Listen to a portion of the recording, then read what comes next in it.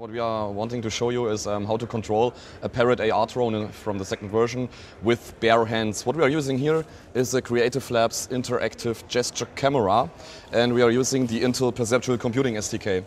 So to start the drone, we just point our hands into the camera and they will be recognized, and to start the drone I have to make a thumbs up gesture. Now the drone starts, and the position of my hands were saved as reference coordinates, and everything what I'm doing right now is relative to those reference coordinates. So you can see I can control the drone, I can change the jaw, for example. I can move to the left, to the right, I can fly backwards and forwards, I can change the gait, I can lower. So the drone is an off-the-shelf product. It's the Parrot AR.Drone, available in stores everywhere. So it basically connects to a laptop using Wi-Fi and a few TCP and UDP ports.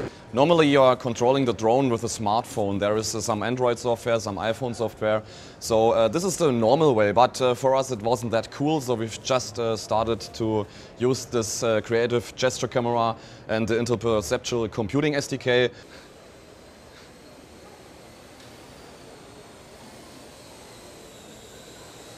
The first thing we did, we used another controller and tried to build something that can steer the drone using the tracking of our fingers.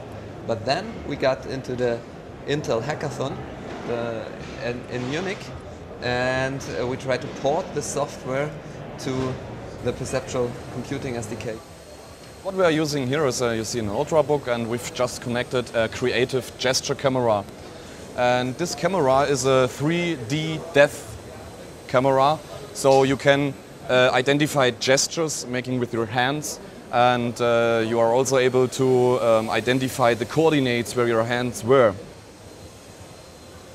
Normally you will implement your software using the C or C++ libraries, but we are Java experts, so we've used the Java bindings. There are two parts in the software. One part is the drone API. We've implemented also in Java because we want to send some commands to the drone, fly forward or backward or whatever. Okay, this is one part. How much time does it take? Yeah, I think about less than 100 hours or something like that. Yeah. Working time. Yeah, but the Intel Perceptual part took 1 day. 24 hours to get it working. To get it working, yeah. Smoothly, there was some more work involved. We need some additional time to implement the filtering stuff and to make it more stable and precise. But the prototype was there in 24 hours. We have licensed the API using a GPL license, and this is a pretty good model because we're using other libraries that also use the GPL. So it's published on GitHub, the project, as open source.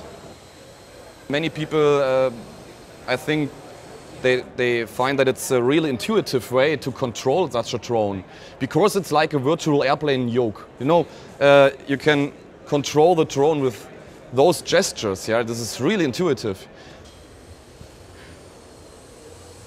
And to land the drone, you have to make a thumbs down gesture.